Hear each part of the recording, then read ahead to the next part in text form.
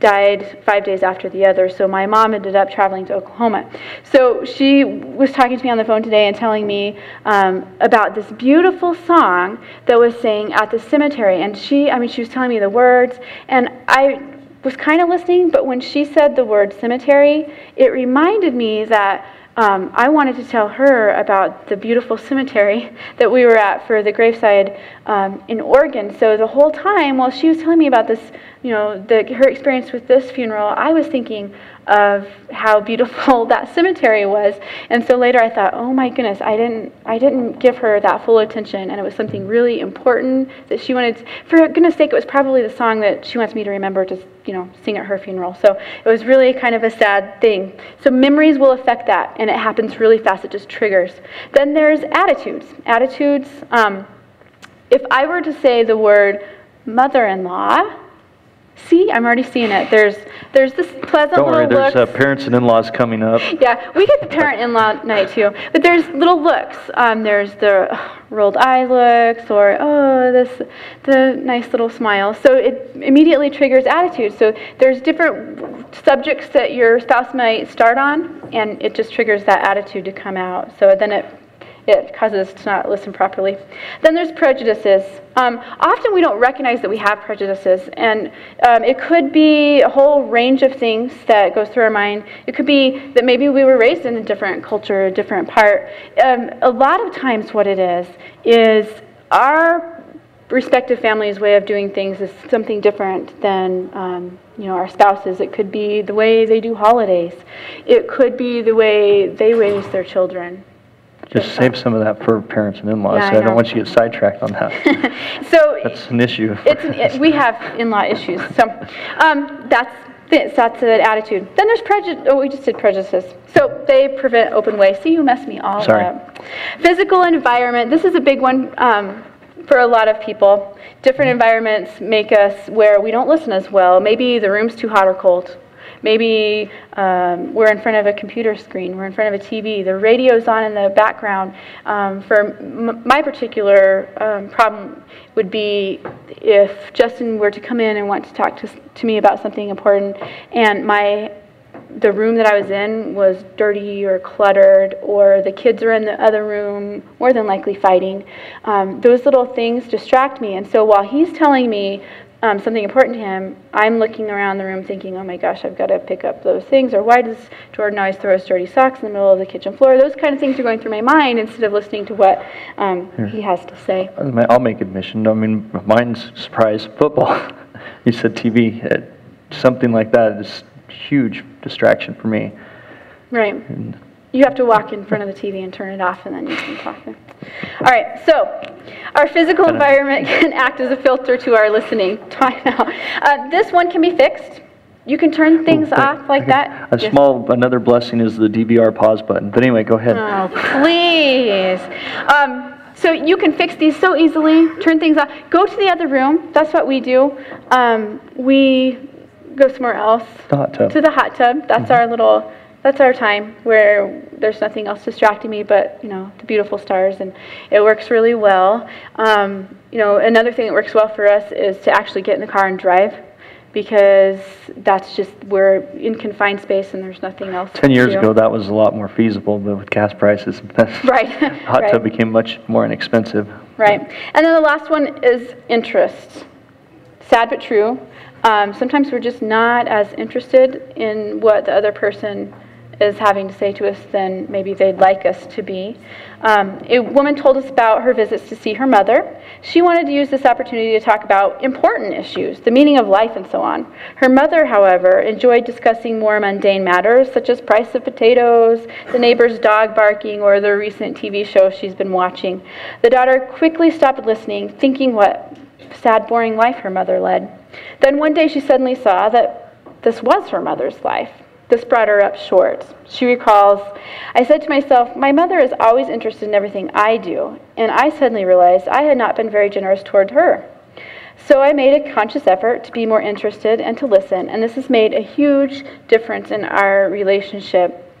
This goes back to maybe Justin comes home like on a day like he's had today, where he tells me all about, and he has actually already today, I don't know, they turned off 50-some valves, and yeah, he dove in the cold water 2 It wasn't like a dive, like superhero dive. Or I may come home and tell him all about this wonderful emotional birth that I just experienced, and the mom snapped at the husband at this minute, and the baby, all of this, and it really takes some effort for each of us to act interested, probably more on his part.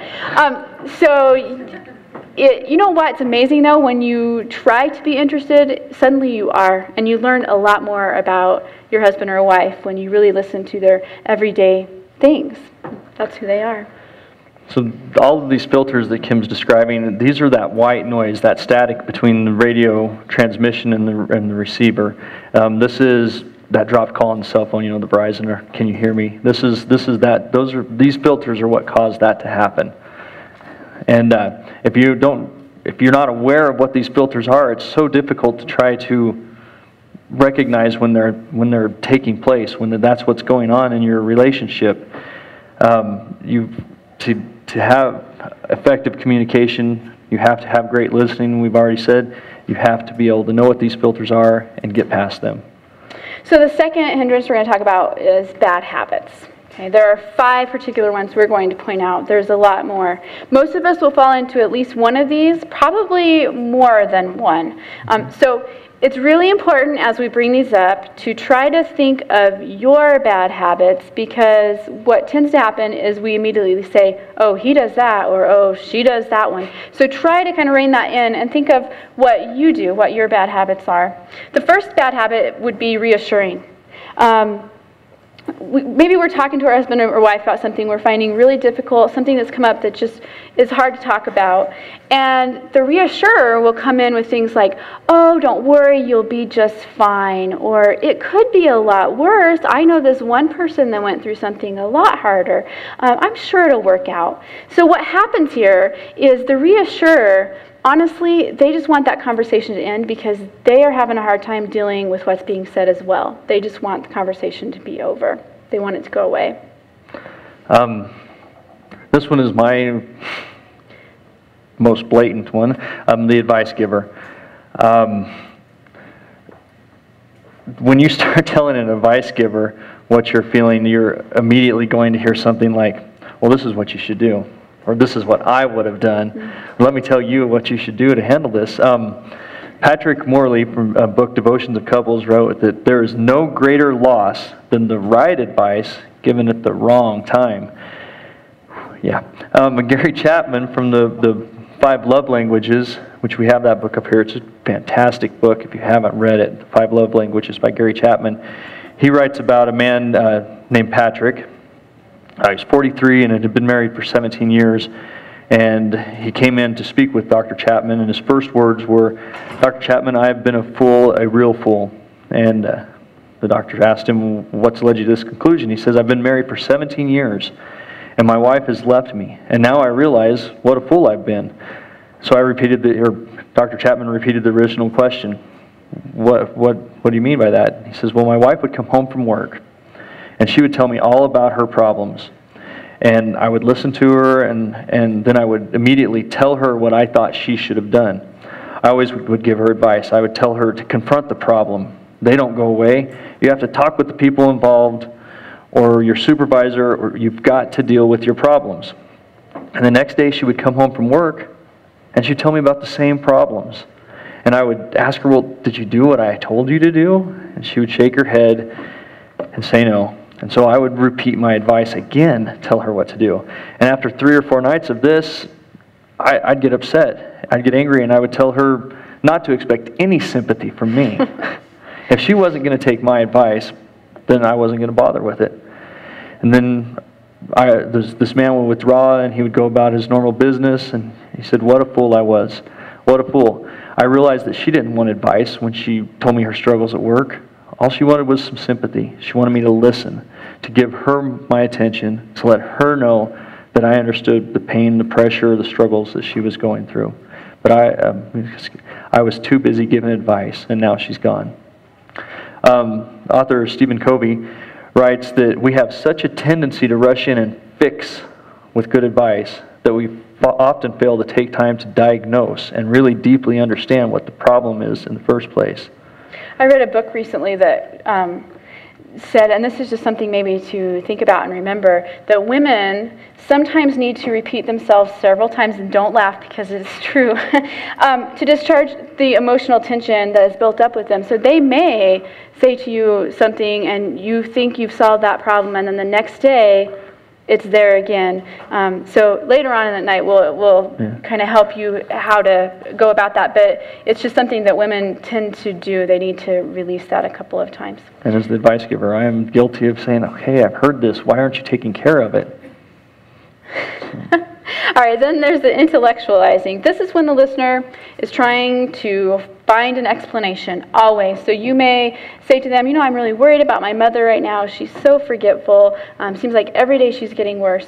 What will happen then with the intellectualizer? Well, they'll come in and tell you what the problem is.